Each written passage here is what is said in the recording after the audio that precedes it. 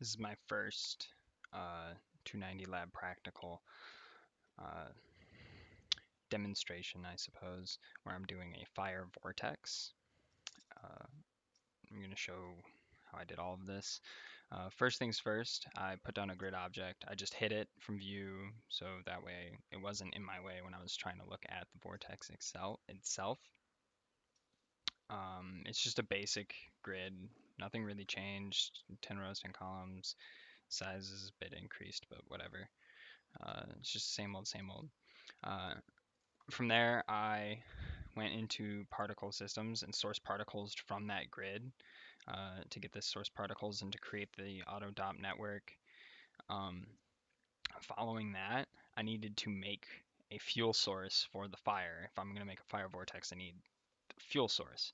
So I made a fuel source out of the particle system. First things first, I did a particle fluid surface, which turns the things into, or the particles into 3D sort of voxels, so they have a volume.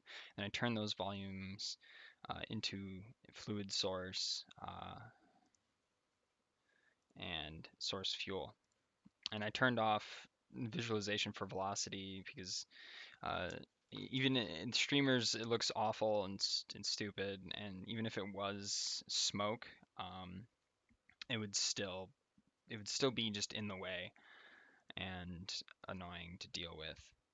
After that, I just clicked the fluid source here and went into pyro effects and did smokeless flames. I didn't really want to have smoke um, with my fire vortex. I just wanted just the fire portion, so I just did smokeless flames, and it gave me the sort fuel volumes to give the attributes to the voxels and particles and fuel and transfer that with the fuel moving into uh, the auto dop network where the pyro solver was placed in. And here's the out fuel and then the render node that just gets placed in. So the auto dop network, what I did, one thing I did change, I made this is just the basic particle system it gives you. I added a pop axis force and increased the orbit speed and suction speed, so it looks a lot more like a tornado rather than just sort of spinning particles in an area. Also, because if the orbit speed is too low, you won't see it because gravity is pulling down on it too fast. So increasing it to 3 gives it a sort of faster rotation, and the suction speed makes it so it sort of suctions towards this white axis here faster and faster. And you can have that at 0 and it won't do anything. It'll just spin around the axis in uh, with the same radius as where it was to begin with, but the suction speed pulls it in. Um, and other than that, I didn't change this too much. Well, I did actually. I dropped the consistent birth rate to 800 particles per frame, and the life expectancy to 3 seconds. I only have 100 frames in my render, and so 3 seconds in a 24 second render, if I toggle real time, would be 72 seconds. And so life expectancy is 3 seconds. So they don't go on forever, they just go on for a little bit and die off. And I also didn't want to completely crash my computer, so I just did 800 particles. And 800 particles was perfectly fine to get a decent voxel or a 3D shape with a volume to show um, to get it to show up. In fact, I can actually show you I can actually show this sort of 3D voxel.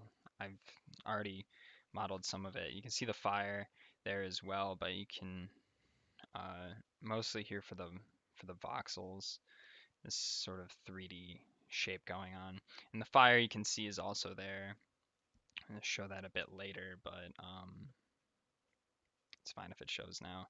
Hitting out fuel, you just see the fuel kind of mixed in, which at first I was kind of skeptical about, but it kind of looks cool. It won't really show up in the render though, so whatever. Um, Going back to the AutoDOP network and the Pyro solver, which is what I want to talk about next. Um, I didn't change a bunch with the Pyro solver. I messed with buoyancy lift and I kept cooling rate at default because I didn't want because I already kind of liked how it strings off like this, which is interesting. It took me a few tries to sort of get this to actually show up. Um, I changed very little, and it would randomly work, and then it randomly wouldn't. It was weird.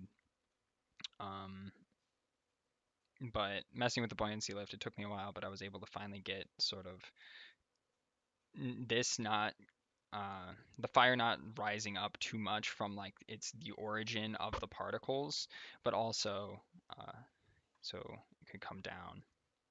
And other than that, I didn't mess with it with much. I kept the scale velocity at 1.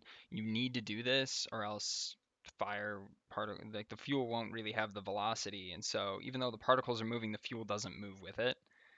So you'll just kind of have fuel sitting up here at the top, um, which is pretty bad. Obviously, you're not going to have the vortex show up. There were other instances where even though this was at 1, the fire wouldn't follow it, and it took me quite a while to bug fix it. And even then, I still think that I just found like a random workaround that it just happened, and I don't know exactly what I changed because it didn't seem anything really mattered. I kept clam to max bounds on. It doesn't necessarily matter. The max bounds were large enough. Also, it helps with um, if your life expectancy of your particles is too long, the fire will die even though your particles continue. So that is my fire vortex and how I sort of put it together. Um, Again, I had a few problems with it. I'm pretty sure I could replicate it though again later if I wanted to, but it took me it's 1 out of every 5 even though I changed nothing, and it's weird because it's computer simulation, but that is my fire vortex lab practical.